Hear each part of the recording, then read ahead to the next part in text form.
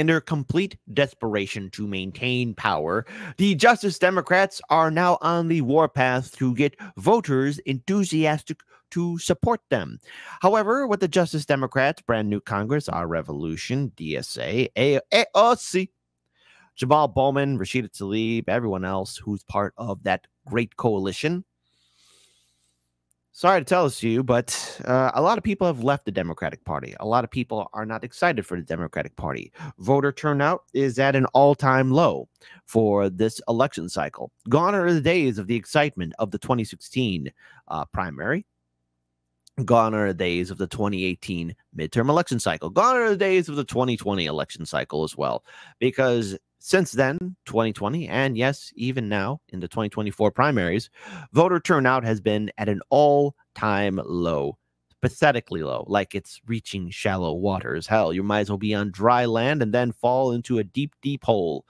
That's where the Democrats are at, especially the Justice Democrats. And as have many of you said before, as well as many other commentators and other people on social media, if the progressive Democrats are so appalled by the actions of their colleagues in the Democratic Party for them being associated with AIPAC, then leave the Democratic Party and form your own movement and organization, which is something that many others have said, most notably Jimmy Dore, Do Dissidents, RBN, us here at Hardlands Media. Start creating movements and organizations not connected to the two-party system, especially with the Democrats who like to hide behind their neoliberal mask and say they care about things like Medicare for all, student debt forgiveness, a fair economy, our infrastructure, ending wars, which, well, they're never going to follow through with because the Democratic establishment wrapped itself around Justice Democrats, brand new Congress, our revolution, DSA, and all these other quote-unquote progressives. Never forget, we needed them for force to vote.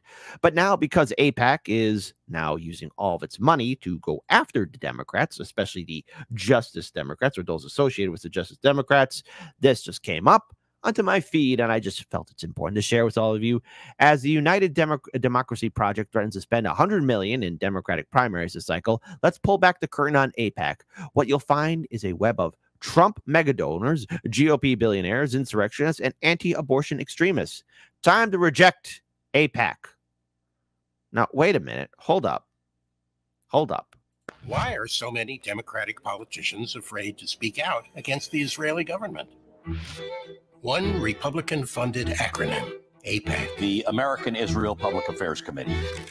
For decades, the AIPAC lobby has built a massive federal operation ensuring unconditional political and financial support for the Israeli government and military. This is my 34th year hanging out with AIPAC.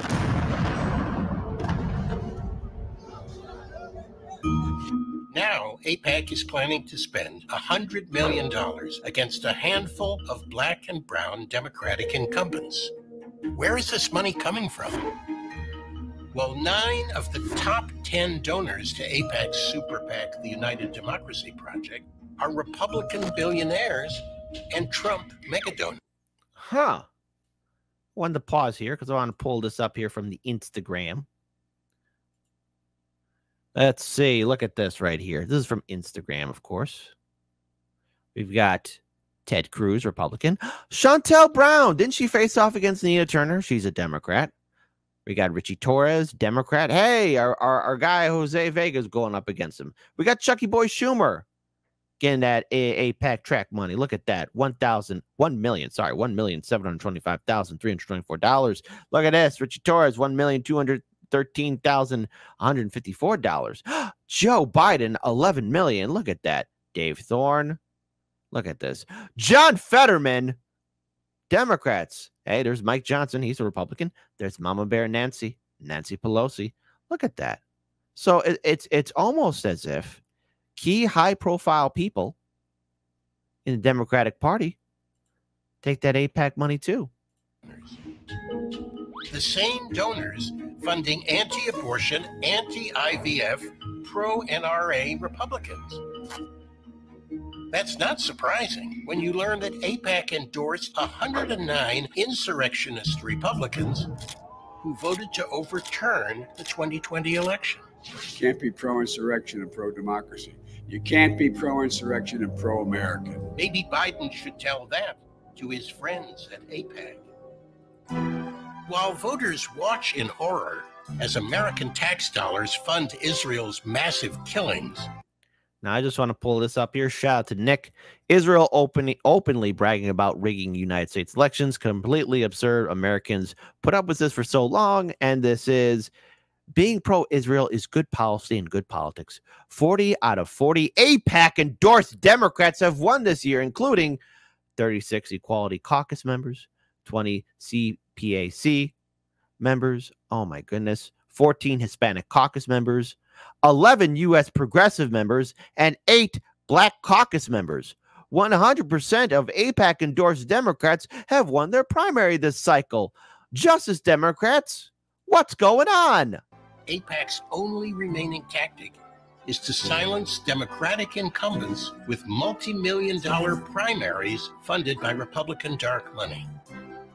We call on all voters, elected officials, and political organizations to reject AIPAC. Reject candidates handpicked and bankrolled by Donald Trump's donors. Reject silence as tens of thousands of Palestinians are murdered. When we reject AIPAC, we're one massive step closer to rejecting the grip of all corporate super PACs on our elections. Now look, rejecting AIPAC sounds great. But when you have a democratic system, an election system in which your own party, the Democratic Party, is also connected to it, why would you be associated with it? Look at this. Being pro-Israel is good policy and good politics. 40 members, 40 out of 40 AIPAC endorsed Democrats. Many of these 40 out of 40 AIPAC Democrats are in positions of power. And we have told these progressive lawmakers, maybe it's time to ditch the Democrat Party. But try to tell that to Chantel Brown. Now, of course, you see the Republicans here, too. You see that there's Chucky Boy Schumer, there's Richie Torres, Joe Biden saying it ain't so, David Thorne say it ain't so, John Fetterman say it ain't so, Nancy Pelosi say it ain't so. But there they are. There they are indeed. I want to pull up this video here. You want to see how many congressional candidates are on AIPAC's payroll for the 2024 election? Just over 400. We're going to mute this for copyright music, but all this other good stuff. But look at that. Money was pro-Israeli message. By contributing to candidates through the AIPAC political portal, you send a clear and powerful message that you stand with them because they stand with Israel. Which, okay, there they go. Look at all this. Hey, here we go. Look at that. You see, wow, Republican, Republican, Democrat, Republican, Republican, Republicans. Hey, a lot of Republicans. Look, there are a couple of Democrats flying on by. Look at that. You see the blue and the red. The blue and the red. Isn't that great? Look at that. Bipartisanship. Who says that Democrats and Republicans can't get along? Who says that these jag-off politicians can't see things out? Wait, did I see our good friend Dan Crenshaw? I think I did. There he is. There's our boy. Look at this. All these quote-unquote politicians. Now, the squad is asking us for help, though. What they want is help. It's the home stretch to help reelect Summer for Pennsylvania, Summer Lee. Sign up now and call voters in Pennsylvania. But really, is it too little too late? I want to just pull just one video segment of Jamal Bowman calling in as they are doing this stand with the Justice Democrats. You should be good to go now. Can you hear us?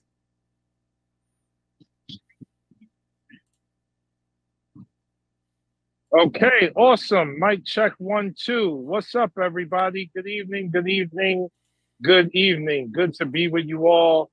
Shout out to Elise. Thank you so much for those kind words, and thank you for that warm introduction. Thank you for being the relentless fighter and organizer that you are for climate justice, for racial justice, for the people of Gaza, and just for humanity. I appreciate you so much, and it's been great working with you over the last year. So you're going to call it a genocide. But then anyways, what more do you have to say, Mr. Bowman? Because it looks like you're going to be struggling in your election. Change, even though it feels like it's been longer. Shout out to JD, my homegirl Rojas. Good to see you as always. Thank you for all you do for JD and for all you do for all of us in the squad here in Congress, and for what you have already done for this country and what you will continue to do for this country. And of course, shout out to my sisters in the squad. I'm very proud to still be the only man in the squad. That's what they say. But I'm very proud to carry that mantle with my sisters. It's great to be with you all. You know, this is an urgent time, obviously. The last several years of all of our lives have been incredibly urgent. When you think about, you know, what we're fighting for as it relates to climate justice, when you think about what we've been fighting for as it relates to police reform and justice reform, you know, after George Floyd was killed, when you think about the issue of wealth inequality and ensuring that the 0.1% don't continue to destroy our country by controlling what happens in Congress, and our fight to get big money out of politics, our fight for a Green New Deal, our fight for Medicare for all, and just our fight for justice and humanity. This might be the biggest challenge we've faced up until this point, because we have AIPAC and DMFI and many others pledging to spend at least $100 million to get us out of office. And now, the thing is, like any politician, he has that right to start demanding and or asking for help, you know, to reach out to his quote unquote supporters, the voters, the people who you would think in theory would stand in solidarity with him. However, we asked the squad to stand in solidarity with us. Now, many people, especially those in my audience, you have seen firsthand just how sick our system is. Never forget, corporate media was in absolute shock of, oh my goodness, there's a potential threat that Russia is interfering in our elections, which, as it turned out over time, that was a complete myth, a legend, fraud that helped lead us into this crisis that we are in today. But just so that all of you are aware of this, AIPAC has been, and other pro-Israeli groups have been doing this for years upon years, decades, dare I say it. And when we asked these quote-unquote progressive Democrats to stand with us, they said no. They refused. They still played the game with many of these Democrat politicians, the establishment hack frauds. And there were many people that carried water for the Democrats. Never forget that when we asked them to fight for us for force to vote, they would not bring the ruckus. And we asked them to bring the ruckus numerous times. I want to pull up this old school video. This old school video was Matt Orfala. Never forget. Never forget this. Never forget. We can't even get a floor vote on Medicare for all. That's garbage. You can do it right now. We need 15 Democrats. Jimmy. We need the elected officials that you helped get elected to tell Nancy Pelosi that you will not vote for her as speaker unless Medicare for all is put on the House floor for a vote. I think it's a really smart idea. You know, the worst abuse of power, Crystal, is not using the power you have to fight for people. Will they? Time to let AOC know they have no other option, because we're watching and we see through their bullshit excuses. We have to put public pressure on them. I want to see who's going to vote against healthcare in the middle of a pandemic. If you're not going to do it now, you are never going to do it, you phony. All the people who filled up your voicemail, they're going to remember whether you did the right thing here. Which side are they really on? This is where you force progressive House members to reveal who they answer to. Do they answer to their constituents, or do they answer to the party bosses? Listen to AOC's own words. The Democratic Party does not do more unless it is pushed. And so this moment is the great unmasking. Force it to happen. Ask them, are you fighters or are you careerists? Are you activists for the people, or are you posers on Twitter? Everyone's going to try to tell you that if you're just a little bit nicer, then it'll be fine. No. The whole point of protesting is to make people uncomfortable. You got to make them uncomfortable. She's pretending to be part of a movement when she's really running cover for Nancy Pelosi. Did you think anybody voted for you so you could vote Nancy Pelosi without getting them anything? This is Medicare for all. People's actual lives depend on us doing this. Yeah, exactly. Now it's your chance to actually use your leverage. Will you? Take risks. Or will you be a party fucking climber? Start bringing the ruckus on the Democratic Party. Force it to happen. Do not trust any political party to automatically work in your interest. I call on everybody in independent media to join this mission. Force it to happen. Force the Congress to show which side are they really on.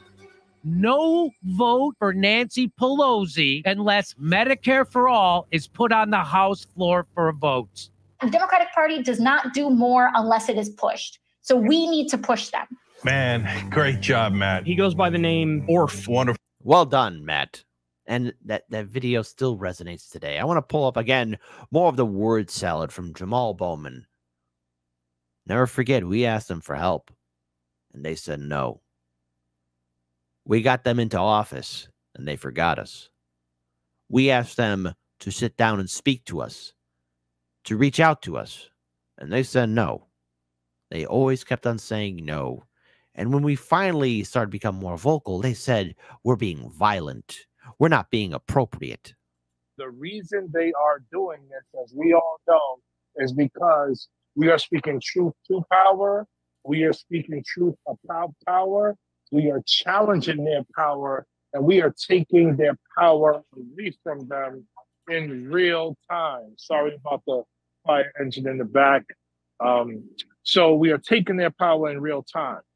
And so because of that, they are pushing back with everything they have. But what they have is money. We have people, and we have compassion, and we have care, and we have humanity at the forefront of our movement. The reason why we do what we do is because we actually really care about this country being the best version of itself. We actually care about saving lives in Israel and Gaza. Really? You do? You care about saving lives? Then why is it that you haven't done anything really to stop this war? Oh, it's because, again, your colleagues in the Democratic Party are owned by AIPAC. And since you've been in office, AOC, Jamal Bowman, Rashida Tlaib, all of you, you know, you remain associated with a political party and an institution that doesn't respect you.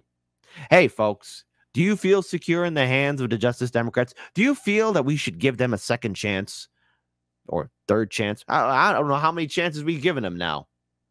Let's just say this is their third and final chance. Let me be generous with this. I'm pretty sure all of you know the number already better than I do, but let's say this is their third chance. Hypothetically, humor me here for a moment. Humor me.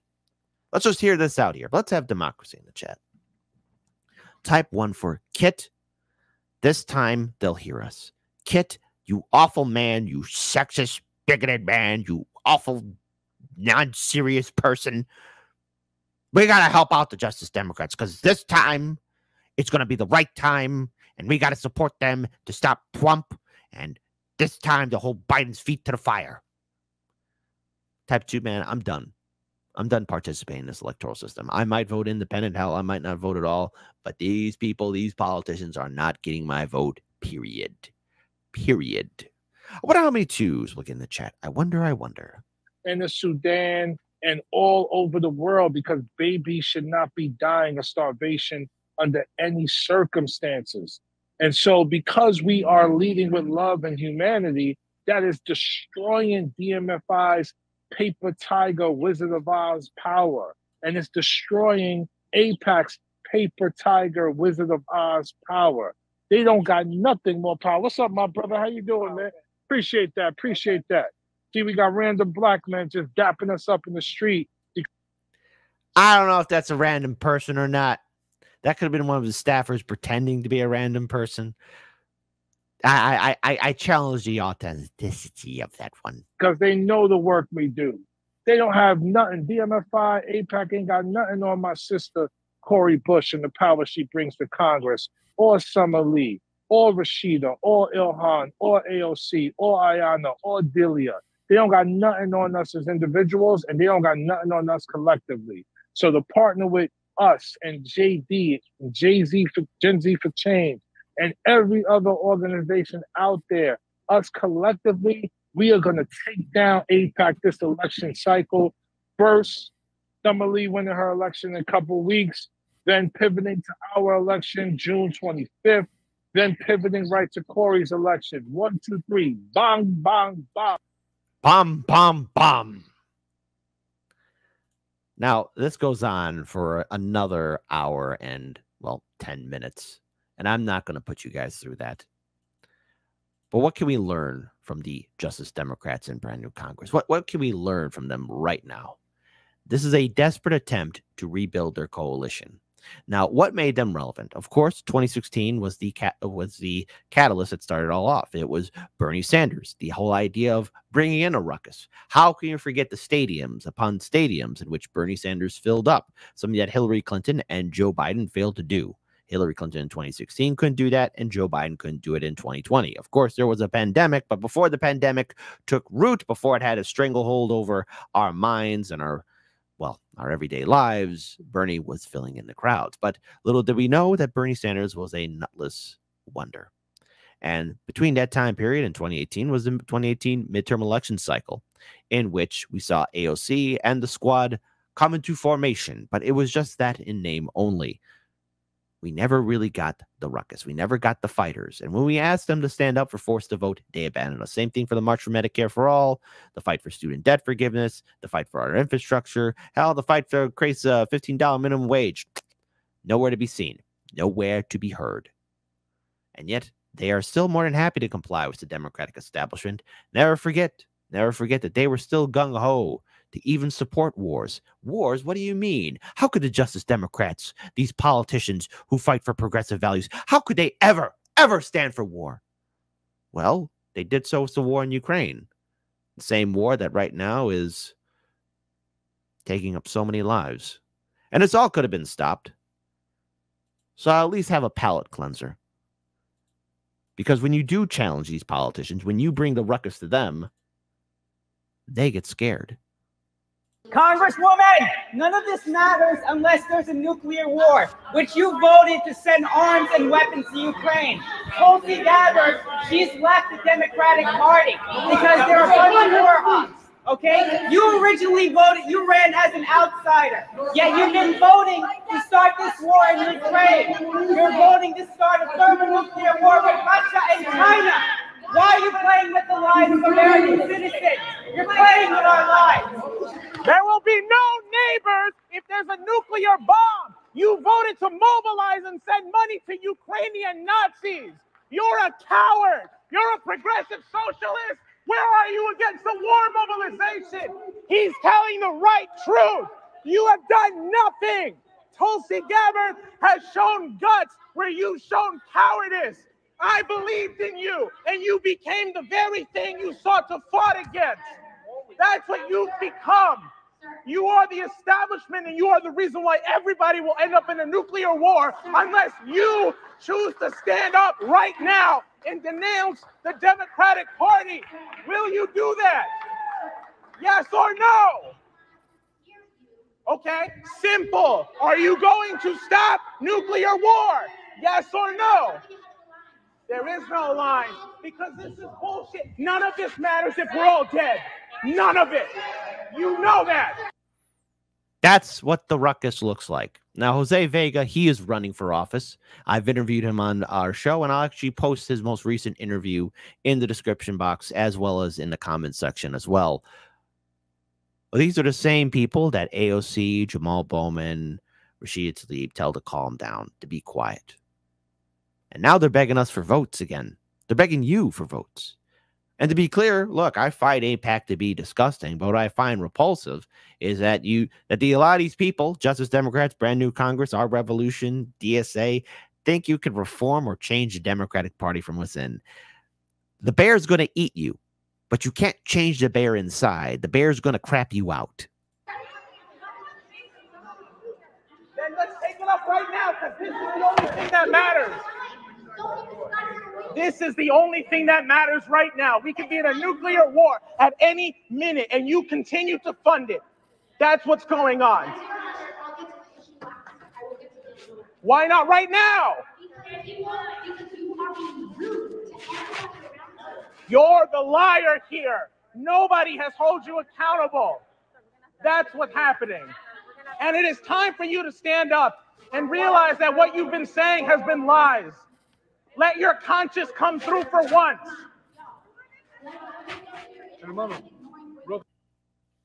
Well done. Well done. Well done. That's how you bring the ruckus. That's how you change things. That's how you fight for a better future. That's how you push back. That's something the squad will never do, but yet they are begging now for votes. I don't know what the voter turnout's going to be for this election cycle, especially as we get to November. But as we have covered on this show, people like Cori Bush and Jamal Bowman are going to be struggling for voters because voters are not enthusiastic about the Democratic Party. A lot of this has to deal with Joe Biden and his administration and all the failures surrounding it, the instability, the economic uncertainty. The system is falling apart. And when we asked these people to fight, they said no. But like any kind of abusive partner in a relationship, they'll be more than happy to change their ways as soon as you start to wisen up and leave them.